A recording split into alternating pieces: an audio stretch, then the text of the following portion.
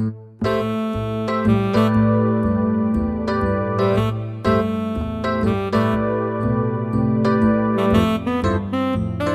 good morning, everyone out there. This is Gary Demas. I'm the president of Dave Fox Design Build Remodelers. We are here with you again this morning, just like every Sunday morning at 8 o'clock, right here on 610 WTVN, the big AM powerhouse in Columbus. So we enjoy doing the show. We've been doing it, Jamie, are we going on 9 years now? Yes, this is our 9th season. 9 years on the Dave Fox Home Remodeling Show. So we have run through a lot of topics over the years, haven't we? We sure have, yeah. I was skimming through them the other day, and we've covered a lot of areas of the home. Yeah. So today we are down in the basement. We are. Not literally. We're actually in our recording studio, but yes, we're talking about the basement, right? Yes, yeah. Okay. Kind of diving a little deeper. We talked about kind of the basement boom we've been seeing and all the basement projects, and now going a little deeper into what those projects entail. Yeah. And with me being in this business over 30 years, it's interesting just to see how the market varies and people are interested in different things at different times. And, basements have been popular, as we mentioned last week, for the last couple of years. Yeah. There's been definitely an uptick in interest in basements, and I'm sure since all the virus stuff, that's even made it more important to have extra living space in the home. Yeah. So kids can get down to the basement, or we can build a beautiful wine cellar down there, or entertainment center, or who knows what. But it's just a current thing that's really important. And I can think back to a few years ago, like if you were having your home appraised, even if you had a really beautiful finished basement, the appraisers would give you very little value for it. But that's changing because of the way people are using their homes. Yeah. And I still think probably my favorite thing about basement projects is the fact that people don't have that kind of resale value at front of mind. And for some reason, they feel a little freer in their basement to do exactly what they want. And I love that about basements. Yeah.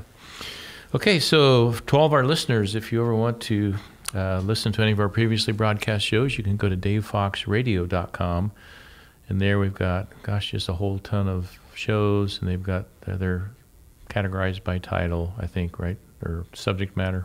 Yeah, well, they're in there by date, so you can kind of scroll through and look at all the subjects and things. Okay, so there's lots of subjects, lots of interviewees, a lot of interesting shows on all kinds of topics having to do with the home. So today our topic is basements, and also we invite you to go to our website, davefox.com, and there we've got tons of pictures of basement projects as well as a lot of other projects. Yeah, we also even have a whole section on our photo gallery dedicated to wine cellars. Yeah, and wine cellars is something we'll talk about today, which is another hot project. Yes. Yeah, and it's amazing, some of the projects, or some of the wine cellars that we've done over the last few years. Oh, impeccable. In all my years in the business, I've never seen such amazing wine cellars as we've done the last few years. Yeah. Okay, so what are we going to, last week we kind of hit the general topics on basements, right, Jamie? Yeah, so now we're going to kind of go to what's beyond that, floors, walls, things like that, what's really in the basements. We talked about some of the obscure things we've been asked to do, whether it be a dance studio, an indoor soccer field, various different things that we've had done in basements and been asked to look at doing in basements. But kind of the big things that are almost essential in a basement these days is, that bar, the home theater, the wine cellar, are becoming more the standard of a basement. We mentioned last week, it's very seldom anymore we get a call that's just for flooring, walls, drywall. People want to go bigger. They want to have a place to watch the big game and invite their friends down.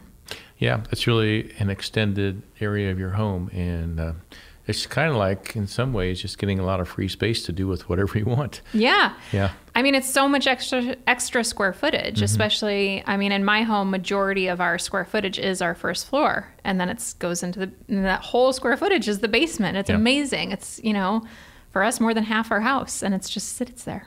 Yeah. Yep. Waiting for us to do something fun. Okay, well, come on, let's get you on the schedule here, Jamie.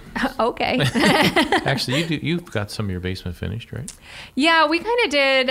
Ours is like a Band-Aid finish, I'd call it. We we wanted to do it kind of in steps instead of kind of one lump sum. So we've put floors down a few years ago. It's a laminate kind of click connect type flooring that we put down. And then we laid it with the intent of eventually building walls around it. So it's laid with the spacing for the walls there. And then we put up one drywalled wall to separate the storage. And just, we painted the cinder block just with waterproofing paint and things like that. And we're going to, I don't know, slowly figure out kind of what we want to utilize the space for. We have the need for a guest room or in-law suite of sorts down there. Especially now that all of our bedrooms in our house are occupied. So we're kind of slowly figuring out the plan of what we want to do next, but we have floors. Sounds great. Yeah, so in my basement, the house that I moved into 5.5 years ago. Gosh, has it been that long? Yeah. Wow. Yeah, it's a large home, and it too had a full basement, and we're up high. I think we're the highest house in our neighborhood. So we've got a sump pump system and everything, but it has never run. Yeah. I mean, it's so nice being high and dry. So I have created several spaces down there. One is an exercise room. Of course, basements are great for that. Yes. And put down like the rubberized floor. So I've got my exercise equipment in there, which I use a lot.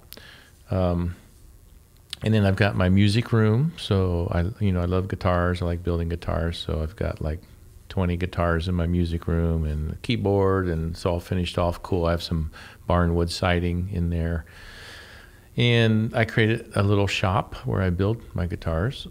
And I've got I'm a private pilot, and I like to do flight sim stuff. So I'm a flight sim junkie. So I got a little flight sim room. So this is basically the hobby zone. Yes, exactly.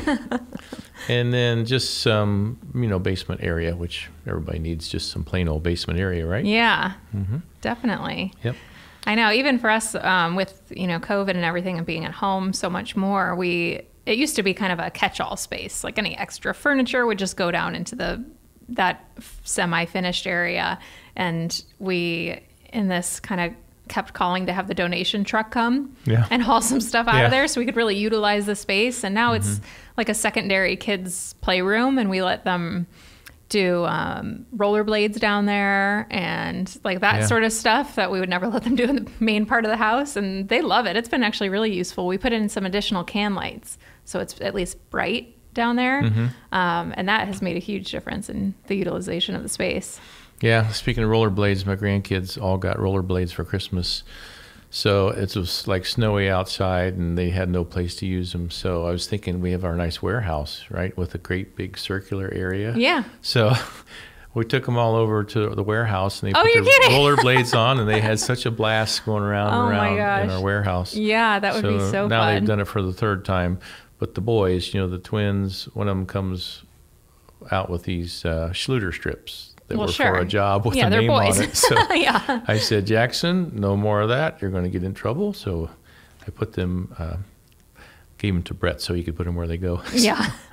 But basements are great spaces, and there's so much you can do with them, and that's what we're talking about today, right, Jamie? All the different types of rooms that we've seen built in basements, and all the things that people have done really to expand their living area. Just to make their home more comfortable for them and their family, and for entertaining guests. Yeah, absolutely. So I think probably a basement bar, I would say, is the most popular thing we get asked to do, is putting in that basement bar. And then, from there, is it a wet bar? Is it a dry bar? Is it, a bar that's meant for a server? Is it a bar for self-serve? Like, what kind of atmosphere do you want to create with that bar? Yeah. But yeah, we've seen a lot of interesting bars over the years: contemporary, rustic, industrial, kind of all the different styles. But I do feel like in a basement, for whatever reason, people tend to go darker. Yeah. Would you say that's true as well? Yeah, I'd say very often. It just creates a more cozy atmosphere, not dark as in dreary, but as in comforting, and just making a nice area to enjoy yourself. So we're going to be taking a break. After the break, Jamie, let's get into more details on those bars. We'll be right back. And welcome back to the Dave Fox Home Remodeling Show. I'm Gary Demas. So Jamie and I are talking about basements. And Jamie, we're going to, in case our listeners missed the first segment, we were just kind of talking general discussion about basements, a lot of different things and different rooms that people put down there. So in this segment, let's talk about basement bars, because that's a very popular one, as you were mentioning right before the break.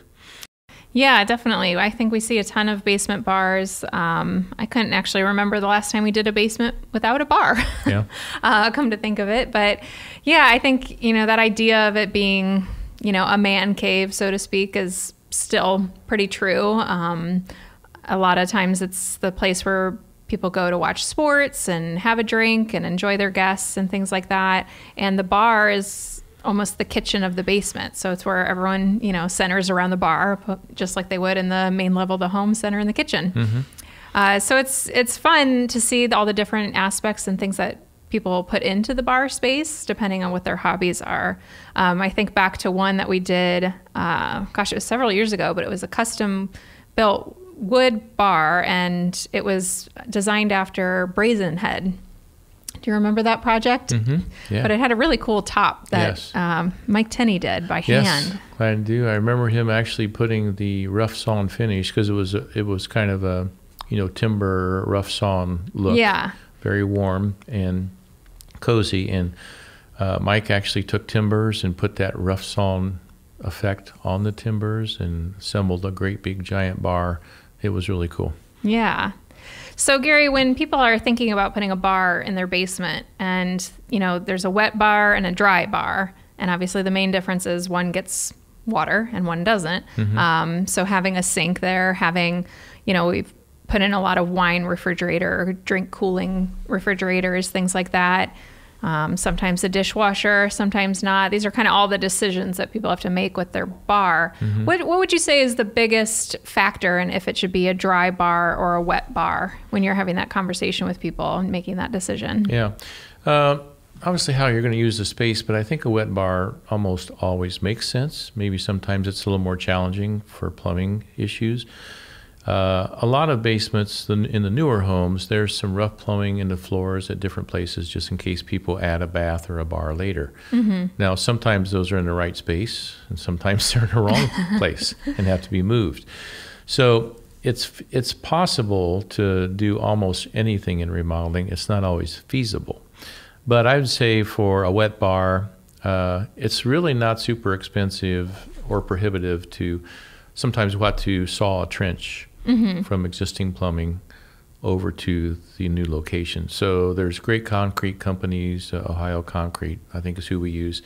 They have these big cutting machines with dust collection systems, and they can cut a trench for us, and then we'll knock that concrete out, we'll dig down, run our plumbing there, and then pour concrete over that trench. So when we're done, nobody would ever know. But it's some expense and it's some time. The mess is not as bad as you would imagine. If you've ever seen somebody outside sawing concrete, there's just a cloud of dust that looks like it's going clear down the whole neighborhood. Yeah. And I, for one, would not want to be breathing that stuff. But the dust collection systems are pretty good with that. So we do that often. Now, there are cases in older homes where maybe you have no drains going out of the basement at all. But that's not a deal breaker, because there's great pump systems that you can actually have a lavatory or a sink in a wet bar, and you've got the drainage of the water, and it's actually pumped up into your plumbing system, your drainage system. So that's not as hard as some people may think it is. Okay. So there's almost always a way to get water in the basement. It adds some expense, but I think if you think about how you're going to be using that space today, next year, 5 years from now, 10 years from now, I think a wet bar is always a good way to at least put some real serious thought into it. Yeah, because even if you wanted to put a refrigerator that had filtered water in it, you would need to have that water line, correct?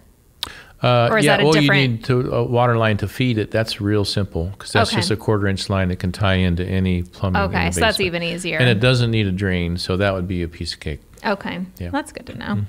All right, so would you say complexity-wise is adding a sink and plumbing to the basement bar equivalent to or less than getting the plumbing situated for a bathroom? It would be a little less involved than a bathroom, because in a bathroom you're going to typically have at least 2 or maybe 3 fixtures. Okay. So you've got a little more drain system plumbing. But what that means, you still have just a single trench for your drains. So maybe you'd have a 3-inch drain under your floor. So that would feed all 3 fixtures in a bath if you have a shower, a lavatory, and a toilet. Again, even if you can put a toilet in a basement floor where there's no existing drains, and that can be pumped up as well. So you're really not limited too much by where your drain's located. It's just a matter of getting the plumbing in there. Okay. Is it helpful to plan out your bar area near the bathroom? That's a great question, Jamie, because in design, it's like looking at all the pieces of the puzzle and trying to come up with the most efficient result as possible. So efficiency lies in using structures, walls, plumbing, any mechanicals that are already in place. And if we can use them there, by all means, we definitely try. Sometimes it doesn't really make sense. And sometimes we will show a client 2 different options. One, here's what you get if we try to use everything where it's at now. But if you do this, look at the change in the floor plan and look at the difference, and you decide whether it's worth the money. So sometimes there's an exponential benefit to relocating something just for traffic flow, convenience, just aesthetics. There's a lot of reasons why it may make sense to move plumbing. But that's decision that, our clients, they're the ones that own the home. We just have to give them the ideas to work with. Yeah. Okay. So I've always wondered this in our basement, where our sump pump is in a really annoying spot. Yeah. It's like in the worst corner it could be in, for how we've always thought we would finish the basement. How close in can you close in a sump pump, or does it need space around it, or accessibility, or kind of what are the rules surrounding a sump pump? Yeah, that's a good question. Now, you can't really move a sump pump. It's kind of like relocating your heart. There's so many, all of your tile system is working to drain to that sump pump. Yeah. So to move it would be pretty much not feasible. Yeah. You can get up close to it. You just have to have room to service the pump or change the pump, and that does not take very much room. So a lot of times we'll build just a little corner closet where the sump pump is, and you can go ahead and continue developing your floor plan around that. Okay. Yeah. So you could, within a couple feet of the sump pump, you could put a wall. Yeah, you could literally create like a 30-inch by 30-inch little closet. Around the sump pump. Yeah, just need to be able to get back there, make sure it's running, things like that. Yep, and to change the pump if it ever needs changed. Okay. So with the basement bar and the wet bar and things like that, would you typically suggest a dishwasher as well? Yeah, why not? A dishwasher is really easy to plumb. You just need, the drain is going to typically go down under the cabinets and into the sink drain. So it's not like you need a separate drain hookup for your dishwasher. It just drains into your sink, if you have a disposer in your sink or whatever. And the water line feeding it is very simple. That also comes from the sink area. Yeah. So in terms of plumbing, you need a separate electric circuit to feed the dishwasher on its own circuit. And then the plumbing, it's really not a big deal. And dishwashers are not that expensive. So if you have the room, I'd say definitely it's worth it. Okay. Yeah. Sounds like a nice bar. Yeah. Okay. What else should we put in our bar?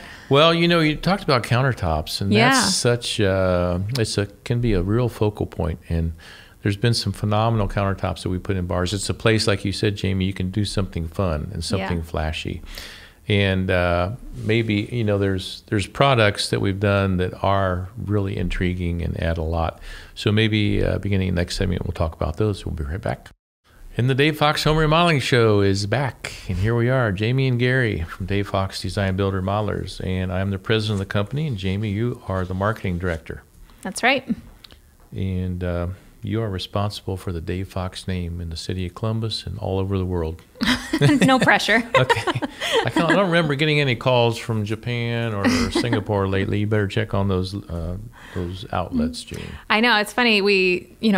Our production team goes through a lot of our logoed apparel that we use. We give all of our guys out in the field clothing that's logoed, so when they walk into a home, the homeowner knows that they're with the team and things like that. And when they distress it too much, there's too much paint on it, or they get a hole in it or things like that, they need it replaced. And we have them give us back all the clothes because we don't want them being donated locally. So it's funny that you say the world, because what we do is we take all that clothing that is a little too worn for our field carpenters, but we send it to Haiti for anyone that's going on a mission trip. So this way it's still being good use, but also not, going around Columbus in a not, I don't know, organized fashion. Yeah. So we've got some Dave Fox workers in Haiti then with our logoed shirts. Yes. Yeah. There's a Dave Fox Haiti version. Reminds me of a picture I saw from my daughter and son-in-law were in Africa doing some mission work.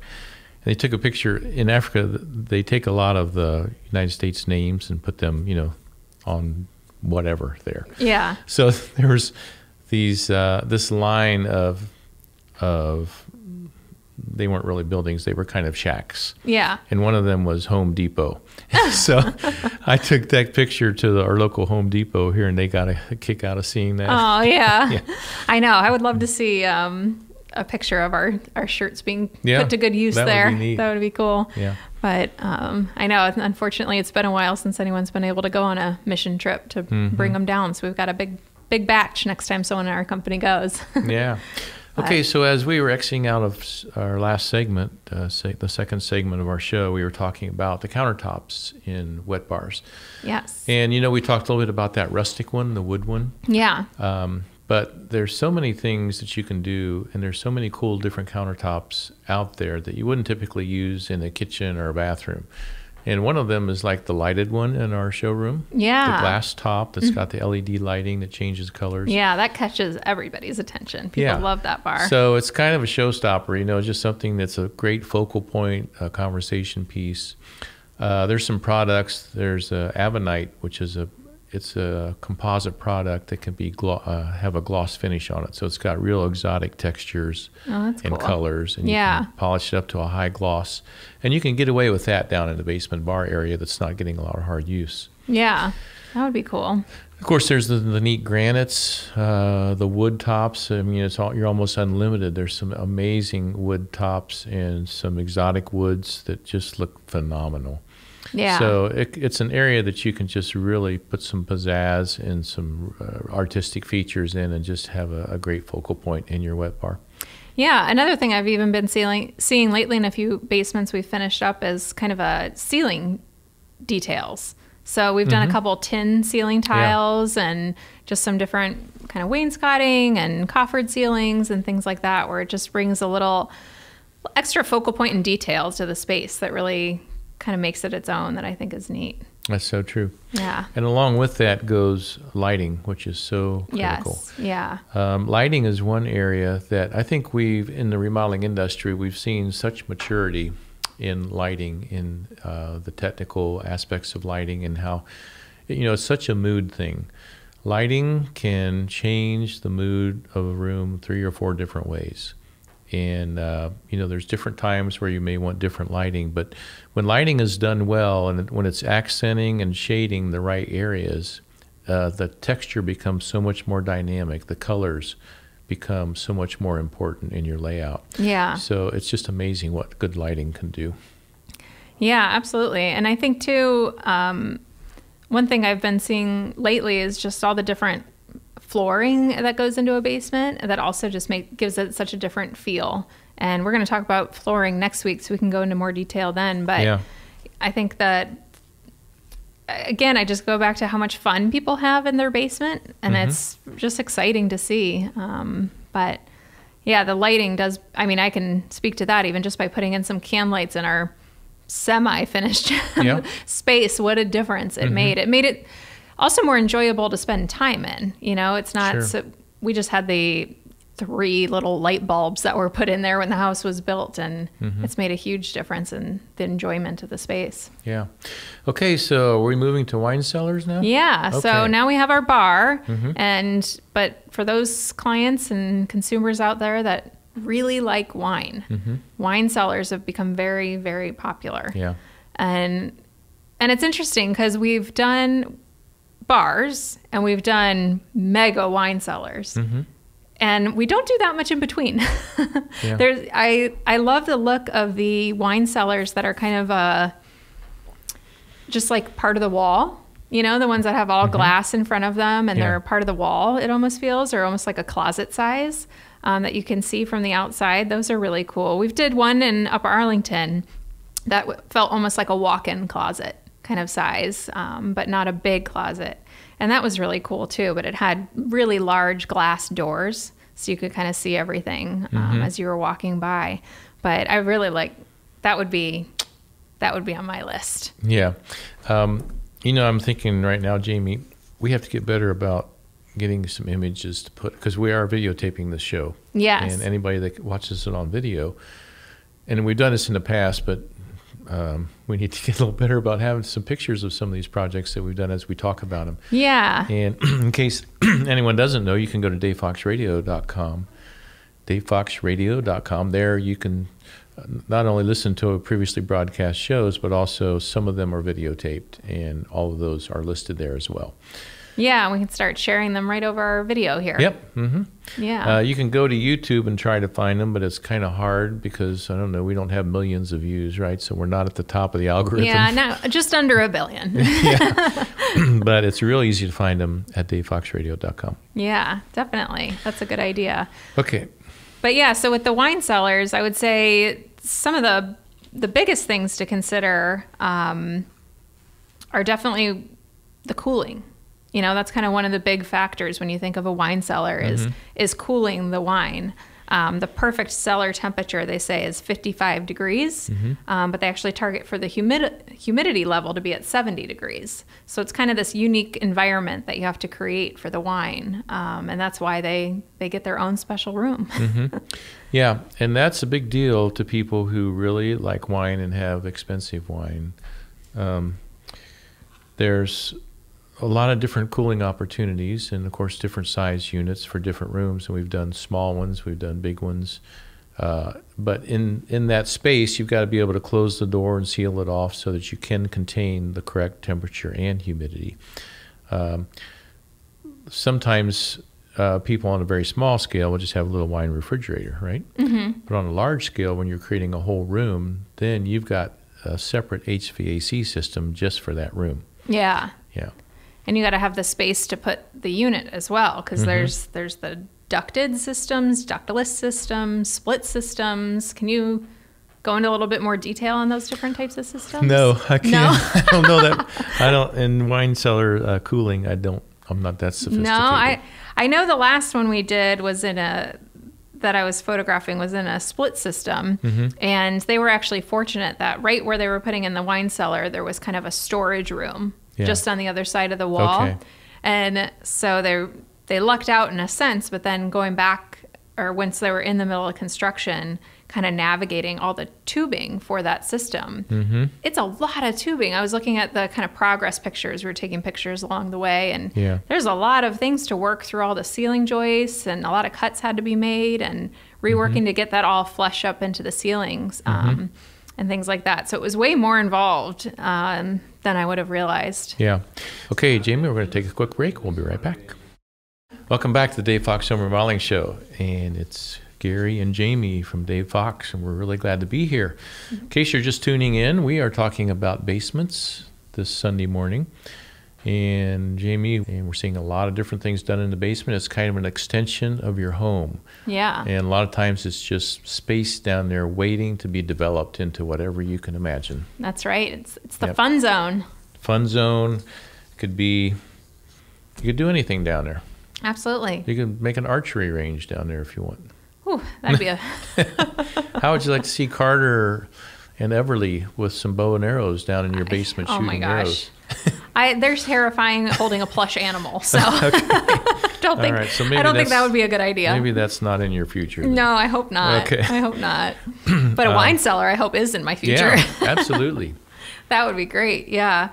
But we were talking about wine cellars and the different cooling systems and all that goes into them, but they're definitely something that's going to need a professional to help you with the kind of navigating the cooling system and also sealing it properly, to put all that money into the room and into the cooling systems, and then to have it not be completely sealed. I mean, it is a giant refrigerator if you think of it. So you are basically building a little refrigerator or a big refrigerator in your home. So just making sure that everything is really done correctly and taking care of your wine, because for a lot of the cellars we've done, I'd have to imagine that the wine itself actually costs more than the room. Yeah, I'm sure. I'm definitely sure. And the rooms are not inexpensive. No, but wine can definitely be expensive. I've splurged on one bottle in my life. Yeah. And it was funny, our splurge, we couldn't quite get the one we really wanted. No. So we had to get the one that was 2 years younger and then wait 2 years so it would taste like that. Oh, really? Yeah. Okay. So we bought it. We chipped in with our friends. Yeah. I mean, granted, this was like $100 bottle, so it wasn't that exorbitant. But for us, it was a big deal to spend that much on a liquid. So the four of us went in on it together and let it age for 2 years. And then we marked it on our calendars and we all opened it together. Really? So that was really fun for us. That sounds like fun. And now we're like, okay, we need to go back to Napa so we can do it again. Yeah. But yeah, so it's a hobby. It's one I share as a hobby, and it's very cool and interesting. I've gone out to Napa a couple times in my life, and I just love the stories behind all the different cellars. I always stop out at Jacuzzi because I always think it's funny, the correlation, but Jacuzzi, like the tubs, the same brand, also has a wine company. And it's actually not terrible. Yeah. so it's always fun going out there. Do they use their bare feet and stomp the grapes in the jacuzzi tub? No, not yet. No? Okay. Hopefully, though, that'd be a fun. I think the companies have separated. They're no longer one. I see. But it's that same Jacuzzi brand name anyway. Okay. You know, when we were talking about the size of wine cellars, do you know how many in the large wine cellars that we've done, how many bottles they would hold? So out of the really big ones that we've done, they're usually holding about 500, 750 bottles. The one we most recently did was our largest. I'm trying to remember how much that one held. I'll have to look. It was over 1,000 if I remember. Yeah, I want to say it was, like even 1,600. Yeah. That one was very, very, that one held a lot of wine. Yeah. But I would say majority of the other ones are usually kind of that 700 or so range. And then we've done some smaller ones that are more that 250, 500 range. Yeah. But it's a bit of wine. Yeah, and true wine hobbyists really take that seriously. And, spend a lot of money on the wine, and they should have a great place to enjoy it. Yeah. Yep. I know there's some of my favorite photo shoots to go do, except our first one that we went to go do was, I wasn't thinking, it was middle of summer when we went to go do that photo shoot, and was not thinking about the fact that it was a wine cellar that we were going to be in. Our photo shoots can take hours. Oh my gosh, I was so cold. Yeah. I totally did not dress appropriately for that temperature in there, but it was so cool. But yeah. So another fun thing we've been doing in basements a lot is that home theater. And those can be really fun as well. And those are nice because they're fun for the entire family. Yeah. You know, so you can really, it's a space that your youngest kid to the oldest person in the house can enjoy equally. I'll bet during all the virus stuff that people that have home theaters have been getting a lot of use since the movie theaters are closed down pretty much. Yeah, I would imagine so. I mean, especially, you know, if you get that popcorn machine in there and can get the whole experience going, it's definitely something missed. And then you days. can rent a current movie for $20, right? Yeah, there you go. I know, it's amazing how you can, when you go to the movie theater, the cost, you know, of the extreme cost of the popcorn and everything else to enjoy that film. But then at home, I swear we'll go to rent a movie and it's like $5. Like, I'm not paying $5. Let's go find a free one on Netflix. Yeah. Ridiculous. Yeah, but now that the movies are so sparse in theaters, you know, I actually paid $20 to watch a current movie, and that's just renting it. Yeah. I would do that. Yeah, absolutely. I think Help we support the industry, right? Yeah, we did that with Trolls World Tour. Oh, okay. Yeah. When that came out during quarantine, we paid so the $20 home theaters rental. are another place you can do some really interesting things. And one that I'm thinking of, the ceiling was almost like being in a planetarium with all the light transmitting cables. I'm trying to think of what they're called. I don't know. I call them twinkle lights. Twinkle. Okay, we'll call them twinkle lights. All right. But yeah, the twinkle light effect in the ceiling that almost looks like stars is really cool. Yeah. Of course, seating can be very cool in home theaters. The big screens. When you think about the technology behind it, that has drastically come down in cost. I remember some of the ones we did a few years ago, just the projector was $30,000.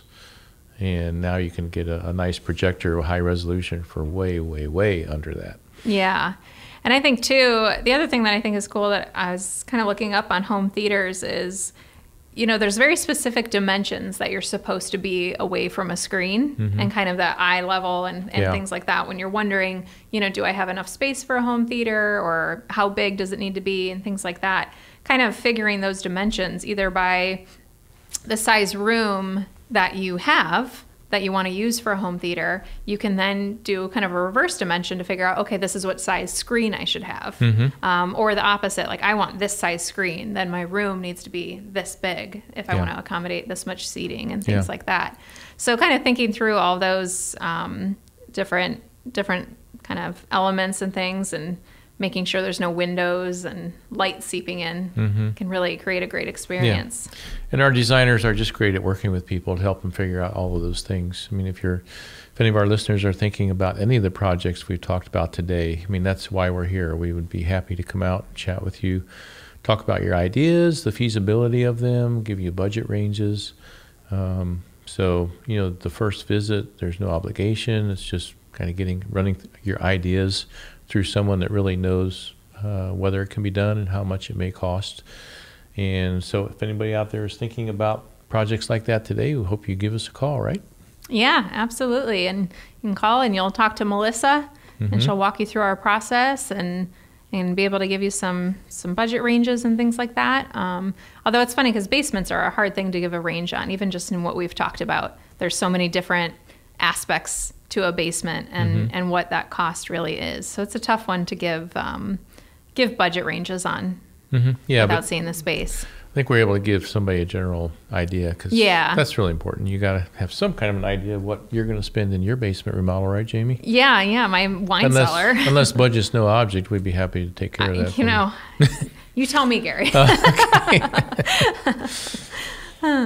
But I would definitely, if I finished a basement, I would definitely have a bar and at least a wine area. I don't know if I would do a whole cellar because I'd have to fill it with something, but but I would definitely want a wine area. Yeah. What would you have in your dream basement? In my dream basement, a music room, a flight sim room, an exercise room. You're living the dream. That's right. Okay, so we appreciate everybody tuning in today. It's the Dave Fox Home Remodeling Show, and we will be back here next Sunday morning at 8.